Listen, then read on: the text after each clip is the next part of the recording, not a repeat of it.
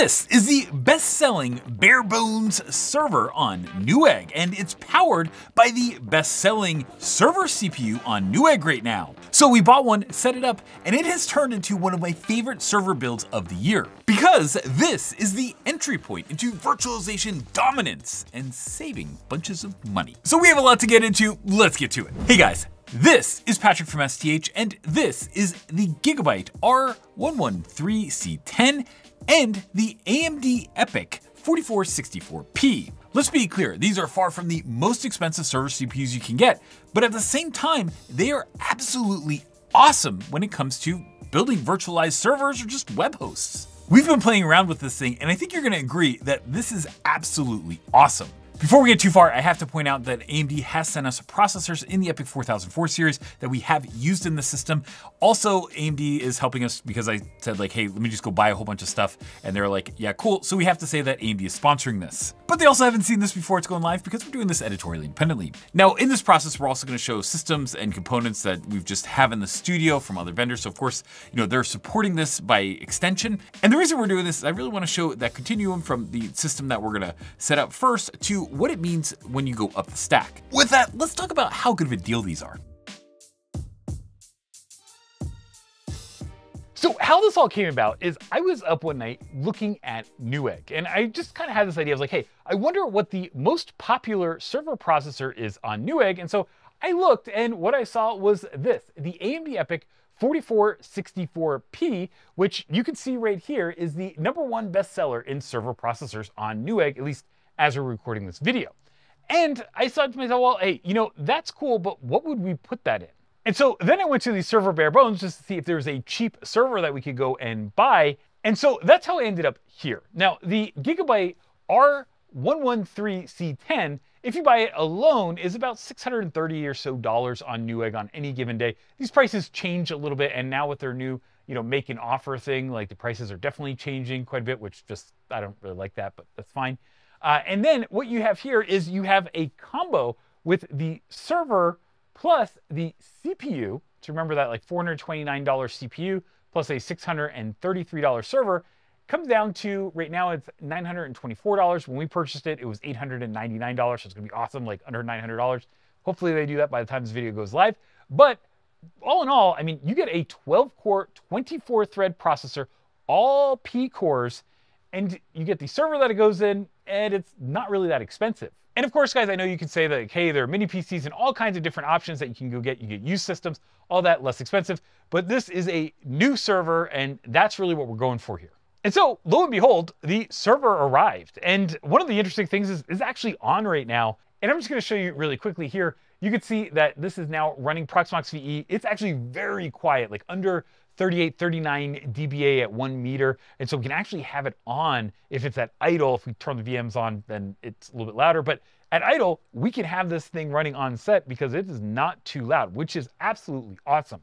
And that kind of gets me to the point, which is what this server offers and how you can configure it. Because some of the things that are different versus a, say like a Xeon E2400 series or the new Xeon 6300 series is this has more cores. We have 12 cores in only 65 watts. Intel's competitor to this platform is still stuck at only 8 cores, and that is just kind of not a lot. Now, there are options to get higher core counts. Like you can get 16-core CPUs, and we've put those in the system. But we can actually open this up, and I can show you a little bit more about what's in here. Now, our CPU in the middle here, that is the one that you can replace, and it's absolutely fine at this kind of even open like this. But you're gonna see that we have our memory nexus. Now, we have 2 48 gigabyte V-Color DDR5 DIMMs.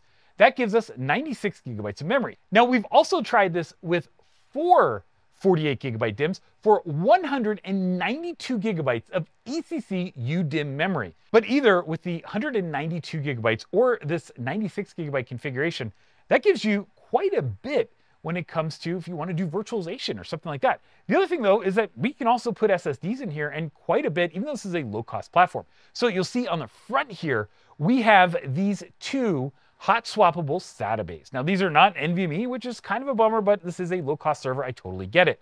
There's also 2 more bays, and Sam, who is operating the camera, he will tell you that these are much more painful to get installed, But on the other hand, if your cost of labor is not very high and you just want to have more SSDs, then this is a good way to go add 2 more. So we have 4 4TB or 3.84 terabyte Micron SSDs in here, and those are SATA SSDs. Then we also have one M.2 SSD over here. So let me just kind of turn this so you can see it.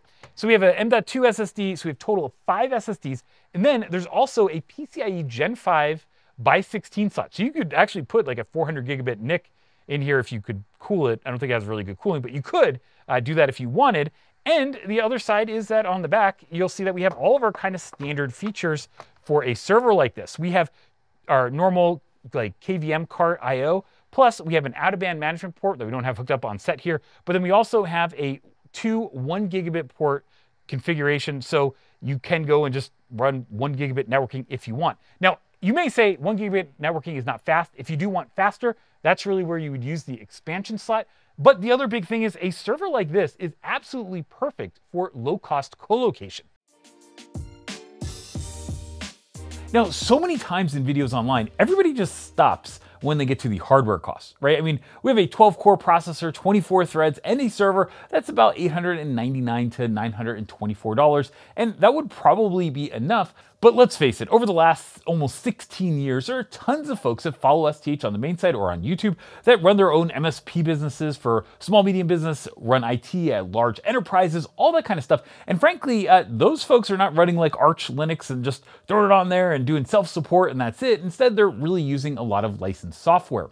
And so I think when it comes to virtualization and these platforms, you really have to think about not just the hardware cost, but also some of the software costs. Now, that's what we have here. Of course, we're not going to go through hundreds of processors, but instead I picked a couple that I think are really relevant to this discussion. We also have their core counts, their CPU or spec CPU 2017 spec int rate base. We're not going to use peak here, we're going to use base. And so we have that score, and then the performance per core, basically that score over the number of cores. And then over here, we have that ideal license, like what are these different CPUs targeting? And for that, well, let's take a look at some of the common methods. Now, if you're using your server for virtualization, you're probably using some kind of virtualization platform with one of a couple different types of options. Now, these things, number one, change all the time. This might even be by the time this goes live, this might be out of date.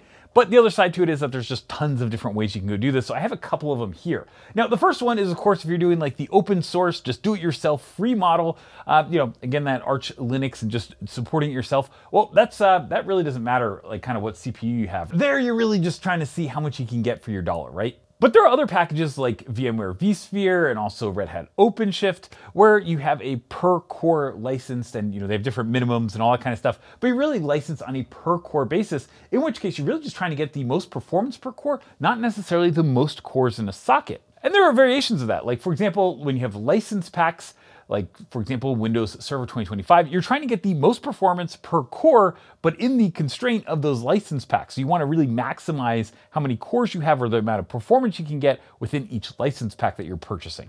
Worth mentioning here is that Will, who's been a longtime STH main site reviewer, just went through a VMware Exodus project at his day job. There, they went to Microsoft Windows Server along with the AMD EPYC 4004 series because of the license packs. Will? Let me give you an example since I work at an MSP. Microsoft Windows Server licensing packs require you to buy licensing in 16-core increments. We have purchased many systems based on EPYC 4004, in part because the physical core count aligns perfectly with the licensing model offered by Microsoft. In addition to offering higher compute density with EPYC 4004 compared to Xeon E, it also feels better to not waste half of our licensing by using a platform capped at 8 cores. Of course, this also scales when we deploy larger servers in the data center.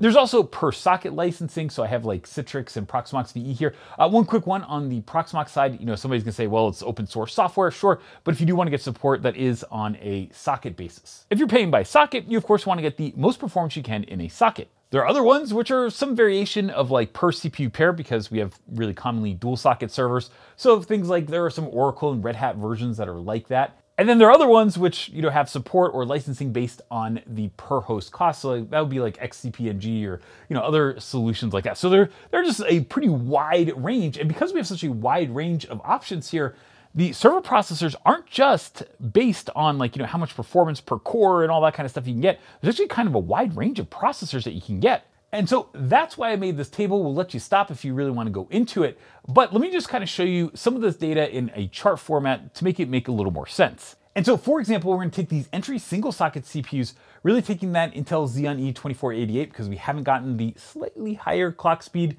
Xeon 6300 series.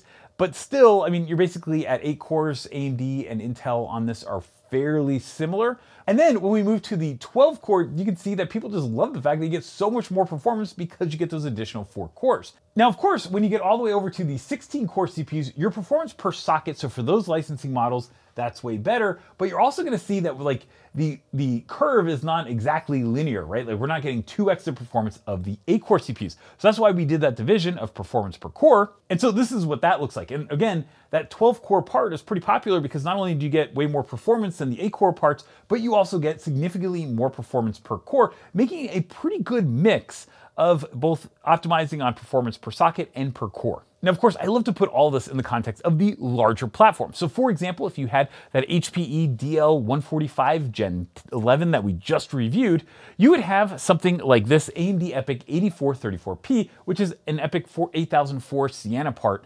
That you can see is a pretty fast 48 core CPU. And you might ask why we care about this. Let me give you a couple data points. Number one, we get about 4 times as many cores. So we need 4 of these low-cost servers to equal a single AMD EPYC Sienna part. That's in terms of core count, but in terms of performance, it's probably closer to a little over maybe say 3x what those servers are, right? So if you're licensed just on a per socket basis, you're way better with a bigger processor. But if you're licensed on a performance per core basis, you might actually be better off with just a higher one, depending on how those per cores are grouped or per core licenses are grouped. But the other thing about 48 cores is it's the same core count as having 2 Intel Xeon Gold 6252s. Now, these are really important because when we started our Cloud Native series back in February 2024, I asked Supermicro, I said, hey, like, what is the most popular Cascade Lake SKU that you guys sold? And they told me it was the Xeon Gold 6252. And if you don't know this in terms of market context, today, something like half of the servers that are out there in the install base, so installed in data centers today, are either Skylake or Cascade Lake, pretty similar processors for the most part. And so that is a pretty relevant number because if you're going to be replacing a server, well, that's pretty much what you're going to replace. And to give you an idea, those 2 processors in that server are roughly 2x the performance of the low-cost popular server on Newegg. But of course, we have half the cores to be able to do that with the newer generation of processors. And of course, really quickly, if we were to step up to the AMD EPYC 9000 series, that's where things get absolutely crazy. For example, we have things like a high-frequency 64-core part that's, we're going to show you in a sec, is actually very similar to the single-core parts or single-socket parts in a very good reason. But then also, you can get a whole bunch more performance by going and getting the giant up to 192 cores per socket. And just putting this into the context of that 12-core AMD EPYC system that we looked at earlier, a 192-core server processor these days is somewhere like 10x. So you can get 10 of those small servers, or you could just get a single socket server of the big AMD EPYC 9000 series now. And of course, if you get a dual socket server, well, then you're talking about more than 20x. So when people talk about consolidating racks of servers to a single server, that's really what they mean. And of course, consolidating 20 servers down to a single server is exciting, but you might be saying like, hey, what about the per core performance and per core license costs and all that kind of stuff? Quick thing there, if you have 192 cores, it turns out that your per core performance is actually better than it was on the Xeon Gold 6252, so you're saving money even at that like really high core count. But if you were to get that high frequency 64 core part, well, this number right here is essentially the same as those 8 core, Xeon E and also AMD EPYC 4000 parts. So this is the kind of crazy thing is like today, not only can you get these like high frequency single socket entry level server processors that have been around for a long time, but you can also scale all the way up into the big sockets, and you have so much TDP and just resources in those that you can get some performance that's essentially the same performance per core, but just scaled up for per socket licensing. So taking a quick step back and why this is absolutely crazy is that if you were to go back to the most popular CPU that Supermicro sold in the very popular generation of Cascade Lake, you have just under 6 as your spec-in rate per core, right? And if you were to go to the most popular server right now on Newegg, you're like double that. Or another way to look at it, for a lot of folks that are licensing stuff, I mean, you can literally get twice the per core bang for your buck by deploying the most popular server on Newegg with these lower end AMD parts. And that's really just the start, because we just saw a whole bunch of things that make this look even smaller. So of course, when we do these, it's not all about the hardware, the software matters as well. And I just wanted to go into that in this video. Now, in all of these videos, I like to have a key lessons learned section. I mean, what do we learn from doing this? And my number one thing, and this is something that, we started talking about like last year, and we've continued to talk about this year. We've published it on the main site. We've had videos on it. We've had stuff in our newsletters and all that kind of stuff. And frankly, it's just that Intel really needs to redo the whole Xeon E series. I know they rebranded it to the Intel Xeon 6300 series, but that's not redoing the architecture, that's just changing the brand name. And I really think that this Gigabyte server, the number one reason that it is so popular is because, well, frankly, it's actually pretty darn good. It's not super easy to service or anything like that. But on the other hand, if you just want to go and set up a system, have a little bit of extra time putting it together or whatever, and then you want to go send it off, it frankly works pretty well. It's become one of my favorite systems because that 192 gig configuration with 12 cores, I mean, you're talking about 16 gigabytes of memory per core, right? That's awesome. And of course, because we have SMT, so we have 12 cores and 24 threads in this part, that means that with our 192 gigabytes, we're also getting 8 gigabytes per vCPU if we have 24 vCPUs. But also it hits home a little bit more personally, because just so you guys know, I actually do have an EPYC 4004 series. It's a 16 core part, but the reason that I built one just for myself was because I wanted to have more cores than 8 cores. Because at some point, I always want to run something new on my server, and just having more cores means that I can run more than I did on my previous generation servers. And the kind of cool thing about this series is that, you get the EPYC processor, you get ECC memory, and at least you know that it's like validated and supported. So it's not like that Ryzen putting it in the platform and like hoping that ECC works and all that kind of stuff. You just know that, you have an EPYC that supports ECC memory, the platform's gonna support ECC memory, and the SoC is gonna have things like RAID and all that kind of stuff. So I just, for me, this is one of those areas where I just really like these little platforms. And frankly, they're less expensive, so they're a lot more accessible to many folks than some of the higher end systems that we look at. But hey, I'd love to hear what you guys think, so definitely put that down in the comments. Also, if you did like this video, well, why don't you share it with your friends and colleagues, but also give it a like, click subscribe, and turn on those notifications so you can see whenever we come out with great new videos. As always, thanks for watching and have an awesome day.